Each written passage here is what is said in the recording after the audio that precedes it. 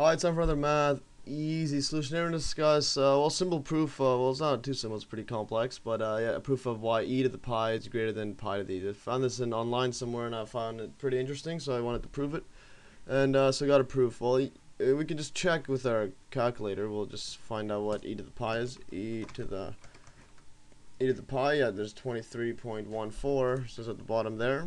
Or you just enter, so e to the pi 23.14. So we'll write that down. E to the pi equals 23.14, and then yeah, it keeps going on, and then we'll have, let's say, pi to the, this is 22.45, and well, this goes on, and then so pi to the e equals 22.45,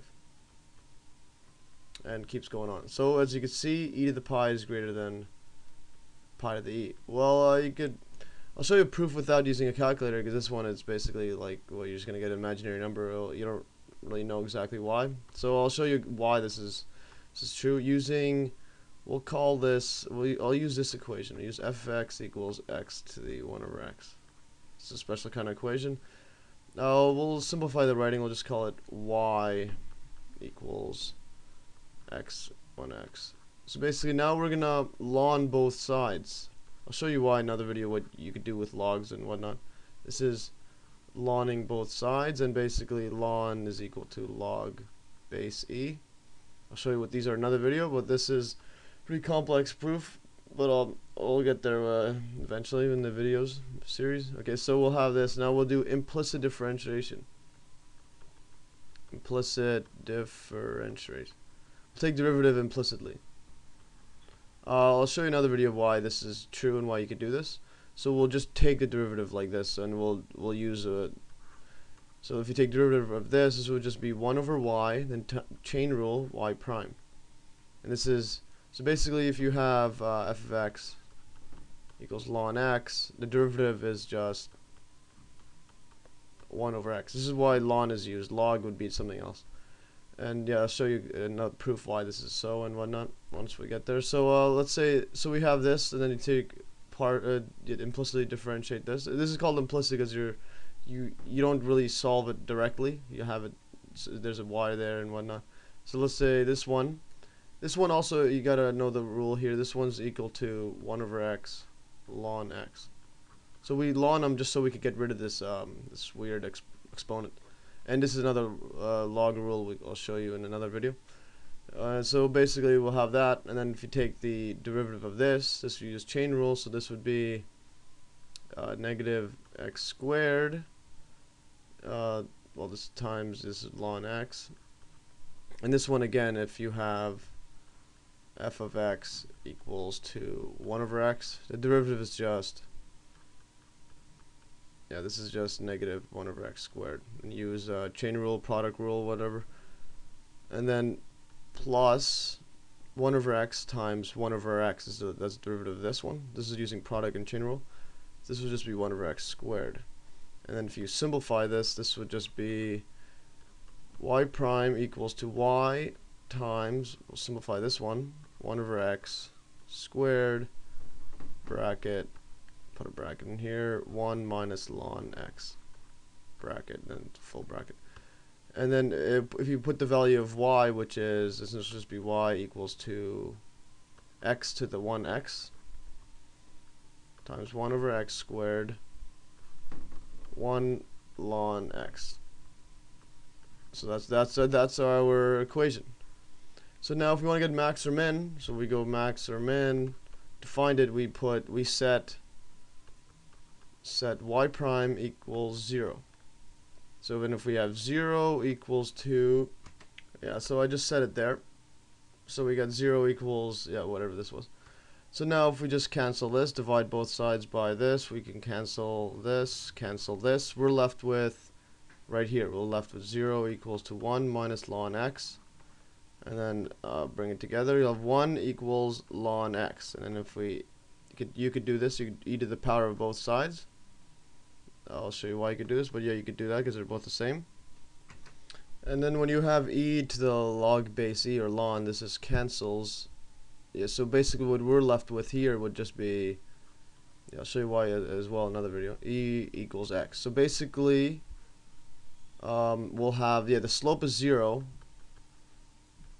at e equals x, and this is either max or min. So we'll have to look at the graph how it would look like. So it's either max or min. So we'll go here. This would be y. Let's call this x. So let's say at e, we'll call this e. We'll have here, this is e to the 1 over e. And this is, we'll call it, let's say this is where it is. And this is y equals 0. It's positive because it's positive.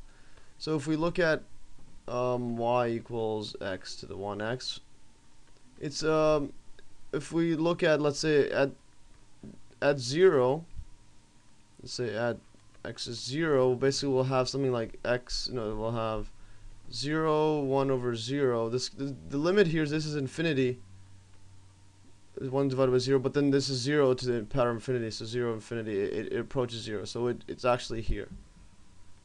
So it just goes something like this. This is a continuous function, or somewhat continuous, yeah. Because you could just look at it. If you put a -1 in there, we'll have -1 over -1. This just equals -1 because this doesn't really affect it. So then this will be negative. We have 1 here. This will just be -1. So it basically, and the slope's only one of them changes. So we only have at e. So it's something like this. Go somewhere there.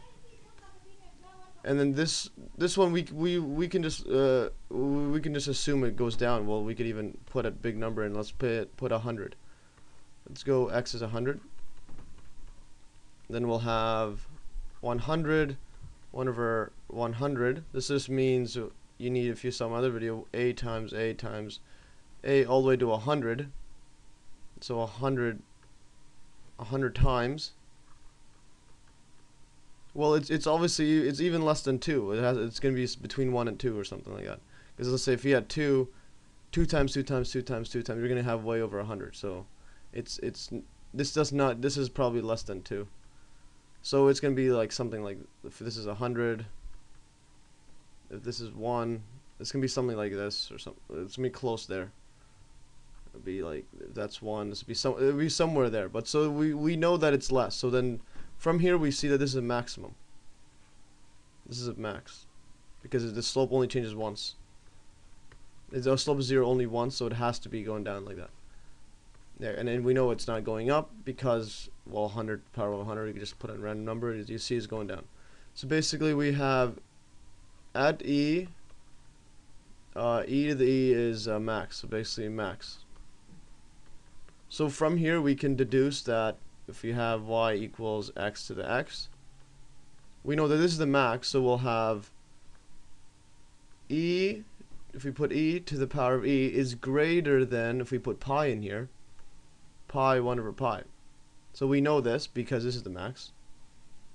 And then if we were to, let's say times both sides by, we times both of the exponents by, or we could just go e to the, we'll times both exponents by e to the pi. Times e to the pi. So yeah, you could do this one. Yeah, we could do this because we're doing the same to both sides. We just times by e times pi. And then you'll see here the e's cancel and the pi's cancel. So we're left with basically e to the pi greater than pi e. Well, yeah, that's a quick and easy example. I actually want to see how the graph looks like. Yeah, let's see the graph. We would actually graph it. Let's see if I was close. X to the 1 divided by x. Yeah, so we'll actually get something like this. As you can see, it reaches max somewhere near there, and that's basically e is a number basically somewhere around there. So what is it? Yeah, as you can see, it gets bigger and bigger if we were to drag it. So yeah, it's easy. It gets smaller and smaller. So we'll have a max somewhere over there. And if we zoom out, you'll see it's something like that. So yeah, it's going closer to 1.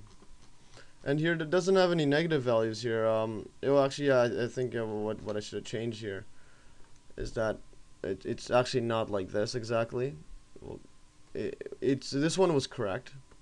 The thing is, you'll have you'll have like negative power, so you'll have something like -2 to the power of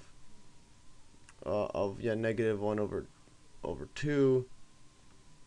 So this would just be, yeah, you'll have -2. This would be 1 over square root. So basically, yeah, you're dealing with negative square roots, which you'll need imaginary numbers and whatnot.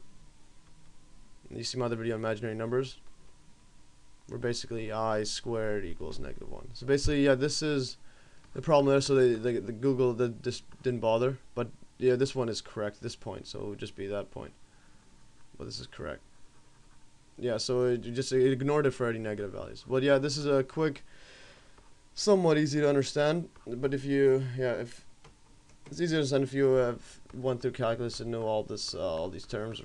And when I'll probably get there eventually. In my video series. Well, thanks for watching, and stay tuned for another math easy solution.